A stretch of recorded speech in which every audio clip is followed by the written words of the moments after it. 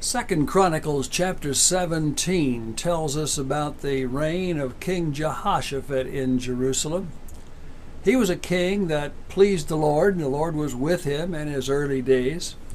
He sent Levites throughout his kingdom.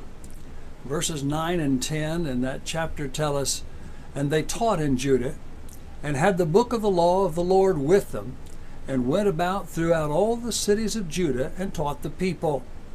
And the fear of the Lord fell upon all the kingdoms of the lands that were round about Judah, so that they made no war against Jehoshaphat."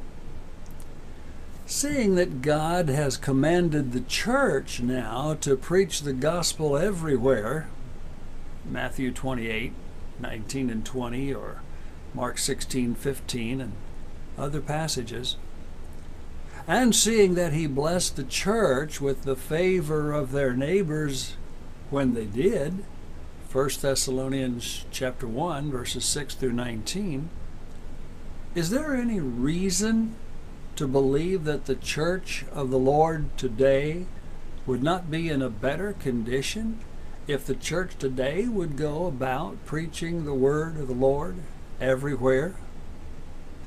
They did in the book of Acts, or did in the early days of the church and the generation of the apostles. The book of Acts tells us in chapter 4, for example, beginning in verse number 1, "And as they spake unto the people, the priests and the captains of the temple and the Sadducees came upon them, and being grieved that they taught the people and preached through Jesus the resurrection from the dead. And they laid hands on them and put them in hold unto the next day. Howbeit, many of them which heard the word believed, and the number of the men was about 5,000. They preached against opposition, and people believed it. They kept on preaching, and people kept on believing." In chapter number 5, beginning at verse number 40, the Jewish council had again arrested the apostles, and they had a discussion what to do about them.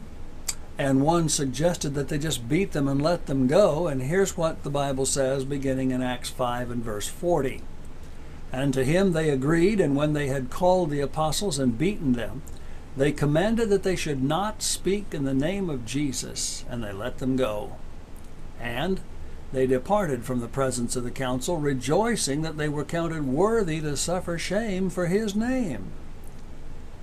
And daily in the temple and in every house they ceased not to teach and to preach Jesus Christ.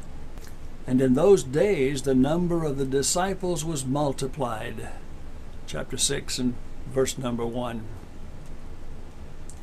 When they preached the gospel, even against opposition, people believed.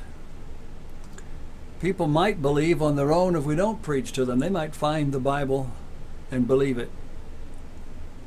But they'll have a better chance if we'll just go out and preach. Let's not be afraid of opposition. Let's not be afraid of the unwillingness of the people to listen. But just do what God said and go out and preach the word everywhere. And surely He'll bless us.